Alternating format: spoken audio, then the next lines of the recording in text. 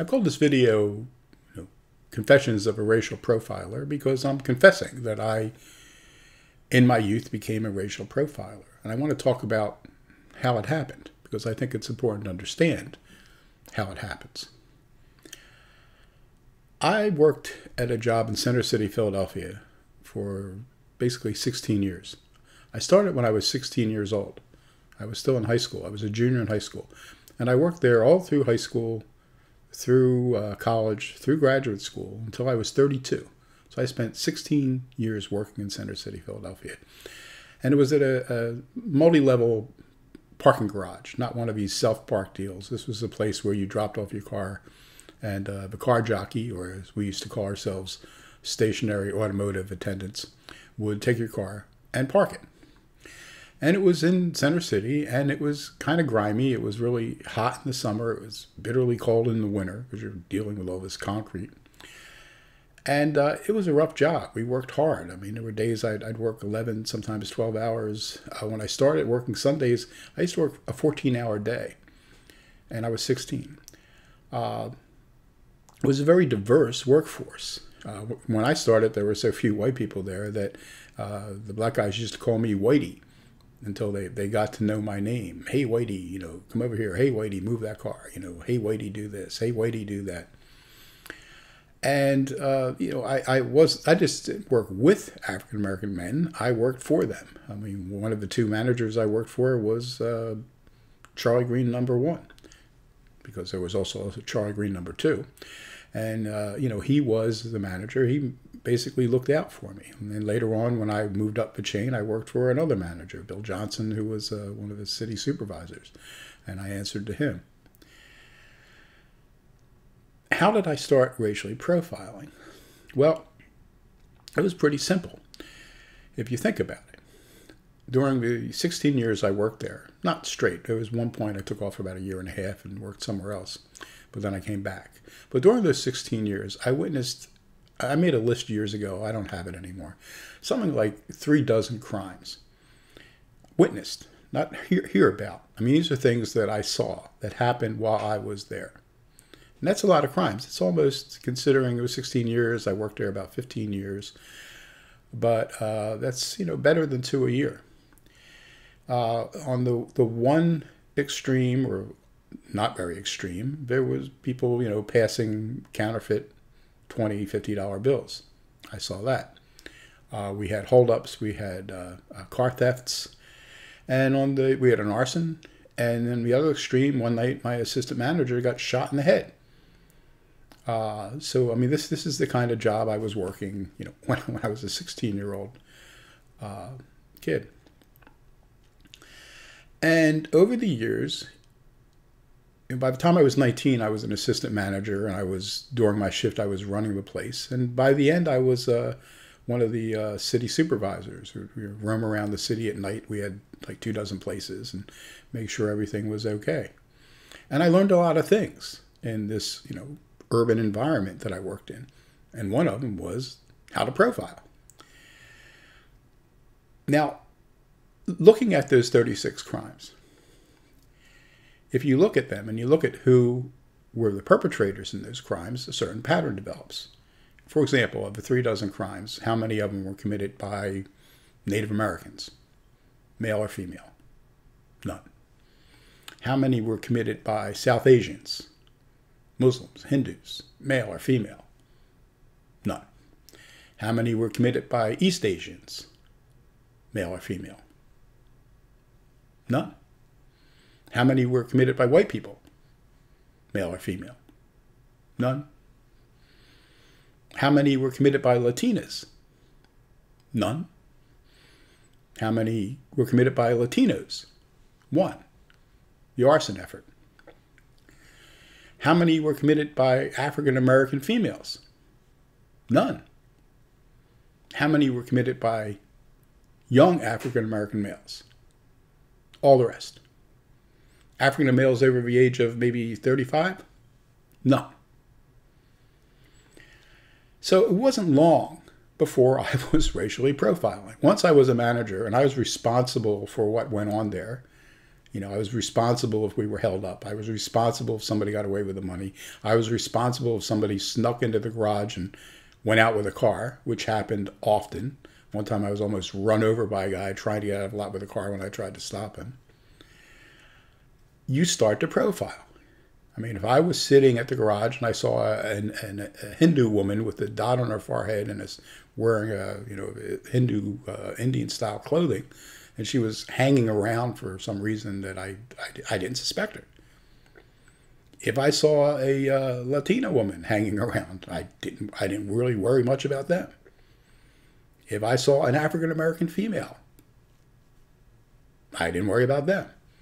I mean, there were times I got into arguments with African American females. I had them call me nasty stuff or say nasty things to me, but I never, in the 16 years I worked down there, ever saw an African American female commit a crime.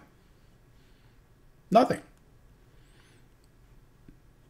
So what did I do? By the time I was 19 and I was a shift manager, I kept what in nautical terms you would call a weather eye on young African Americans seemed to be hanging around for no particular reason, because they were the most likely people to do something from my experience. And I might add, from everybody else's experience. I mean, the things I learned down there, I just didn't learn from white people. I learned from African American men. They told me who to look out for. They knew who would steal the cars, who would, the guy, my assistant manager was shot in the head, was a black male. He was a black man. He was shot in the head by another black man. You think he wasn't suspicious? This was the reality of working down there. It's not. If you want to consider me a racist because I racially profiled people, there's nothing I can do about it. I mean, I've been called a racist for the last 3 years. It doesn't really bother me anymore. It should bother me. It used to bother me when, 10 years ago, I had a student accuse me of racism. My heart almost stopped. I felt sick in the pit of my stomach. But anymore, it's like, what else is new? I get called a racist on Facebook or Twitter, sometimes once a week, sometimes more than once a week. But, I learned a lot down there. And it wasn't, just white people telling me to look out for this or look out for that. The African-American men I worked with would teach me more. I learned, how if you get in an argument with anybody, what do you do? I mean, I was 16 years old. And this is, people talk about, parents tell you about this or that. I was being told by an African-American man, if you get into an argument with anybody, it doesn't matter what color they are, this is what you do. You stand on the balls of your feet so you can go in any direction you need to. You never stand flat-footed. And you don't look people in the eye. Now, I was always taught when you're talking to somebody to look them in the eye. But they always thought, no, you don't do that, Michael. You don't do that, Wadey. Don't look them in the eye. Eyes ain't going to kill you. What they would tell me was, you watch their hands. Because that's where the trouble's going to come from. So there I was, a 16-year-old, still in high school, junior in high school, Catholic private high school, being taught on how to argue with people.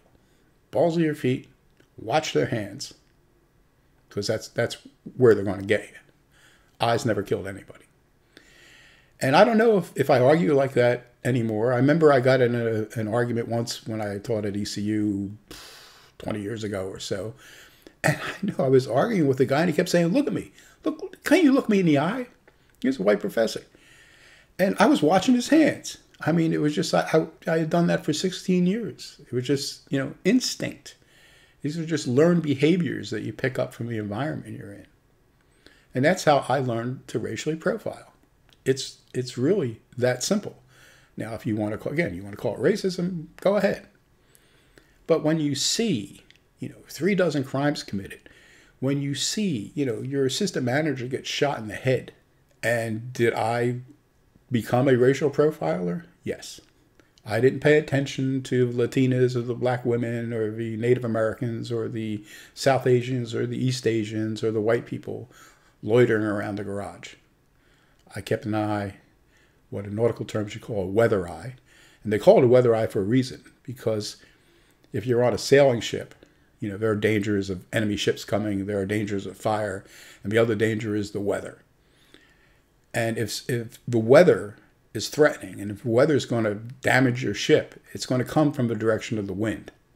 So one of the lookouts, if you're one of the lookouts, what you have to do is you keep a weather eye. That means you look in the direction of the weather. If the wind's blowing from the northeast, you watch the northeast and you watch the horizon, because you can see those gales when they come, and they come quick. A lot of times at sea, it looks like you can see forever, but sometimes you may not see more than 2 nautical miles. And if the wind's blowing at 60 knots in this gale, it's going to be there in 3 minutes from the time you see it. You don't have a lot of time to give a warning and have the ship get ready, make sure all the ropes are tight, shorten sail, whatever you need to do. So if you're a lookout, you learn to keep a weather eye. You're profiling. You profile because you know if there's a danger to the ship, it's likely to come from a certain direction.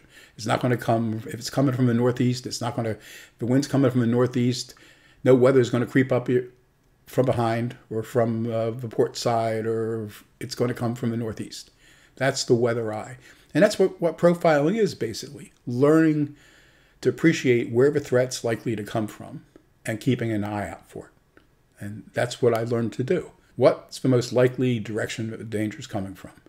And when 35 of 36 crimes that you witness are committed by young African-American males, those are the people that you start looking at. Now, that's how I grew up. I grew up basically racially profiling people. And, you know, I confess to that. You can think of it what you want. You can make of it what you want. But that's the reality of life. And we all do it. That's the way our brains work. We're not wired. Every decision we make isn't a computer-like decision where we run through, you know, the odds and the tables and everything else. That's not, we don't work that way. The human mind works on belief systems. That's why religion is so prevalent around the world. One religion or another, it doesn't really matter. Even the political atheist left today has their own belief system. We have belief systems. That's how the human mind works. That's how we deal with the complexities of life. And we do this all the time. It's how our minds work. And our minds lend themselves to profiling. And there's really nothing we can do with that unless we can change the human mind. And I don't think you can do that. You may get people to say that their minds have been changed, but that doesn't mean you're really going to change them. So that's, you know, my confession about being a racial profiler. And like I said, make of it what you will. If you like this video or any other video, you know, please give me a thumbs up, subscribe to the channel, hit the notification button so you'll know when I upload additional new videos. And thanks for watching. I appreciate it much. And for the time being, again, to quote Dennis Miller, I'm out of here.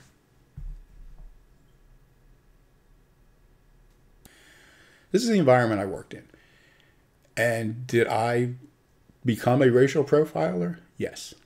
I didn't pay attention to Latinas or the black women or the Native Americans or the South Asians or the East Asians or the white people loitering around the garage.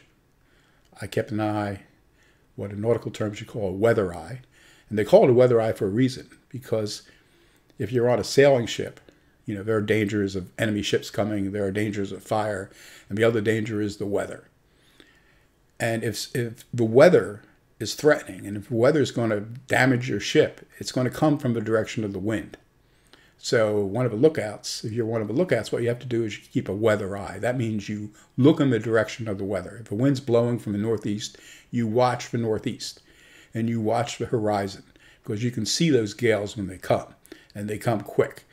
A lot of times at sea, it looks like you can see forever, but sometimes you may not see more than 2 nautical miles. And if the wind's blowing at 60 knots in this gale, it's going to be there in 3 minutes from the time you see it. You don't have a lot of time to give a warning and have the ship get ready, make sure all the ropes are tight, shorten sail, whatever you need to do. So if you're a lookout, you learn to keep a weather eye. You're profiling. You profile because you know if there's a danger to the ship, it's likely to come from a certain direction. It's not going to come, if it's coming from the northeast, it's not going to, if the wind's coming from the northeast, no weather is going to creep up from behind or from the port side, or it's going to come from the northeast. That's the weather eye. And that's what profiling is, basically. Learning to appreciate where the threat's likely to come from and keeping an eye out for it. And that's what I learned to do. I didn't know all about nautical terms in those days, but it was the same thing. What's the most likely direction that the danger is coming from? And when 35 of 36 crimes that you witness are committed by young African-American males, those are the people that you start looking at. Now, I'm not a policeman, so I'm not profiling. I'm not grabbing them. I'm not searching them. I'm not, arresting them. I'm not doing anything to them. I'm just watching them. But that's how I grew up. I grew up basically racially profiling people. And, I confess to that. You can think of it what you want. You can make of it what you want. But that's the reality of life. And that's the reality that people are in. It's the same thing that, African Americans do with fearing the police. I mean, they fear the police because they have a reason to fear the police. The police treat them badly. Sometimes the police, as we recently saw with George Floyd, will kill you, even if you don't deserve it. What did he do? He passed a $20 counterfeit bill. That's not, he surrendered. He was polite. He was on the ground. He was handcuffed. I mean, he's hardly threatening. Why do you need to kill the guy? So that's why they fear the police. That's profiling. And we all do it. That's the way our brains work. We're not wired. Every decision we make isn't a computer-like decision where we run through, the odds and the tables and everything else. We don't work that way. The human mind works on belief systems. That's why religion is so prevalent around the world. One religion or another, it doesn't really matter. Even the political atheist left today has their own belief system. We have belief systems. That's how the human mind works. That's how we deal with the complexities of life. Otherwise, we'd get out of work and decide, what are the odds that it's a good thing to take a shower today or not. When I used to live, there were like 3 different ways I could go to work. Which way is the safest way today? What time is it? How are the trains running? You don't sit there and do these things. You just wake up, you take a shower, you hop in the car, and you drive to work. And you have a belief system. This is the best way to go. This is the safest way to go. Avoid the route with the railroad tracks. You might get caught. And we do this all the time. It's how our minds work. And our minds lend themselves to profiling. And there's really nothing we can do with that unless we can change the human mind. And I don't think you can do that. You may get people to say that their minds have been changed, but that doesn't mean you're really going to change them. So that's my confession about being a racial profiler. And like I said, make of it what you will. If you like this video or any other video, please give me a thumbs up, subscribe to the channel, hit the notification button so you'll know when I upload additional new videos. And thanks for watching. I appreciate it much. And for the time being, again, to quote Dennis Miller, I'm out of here.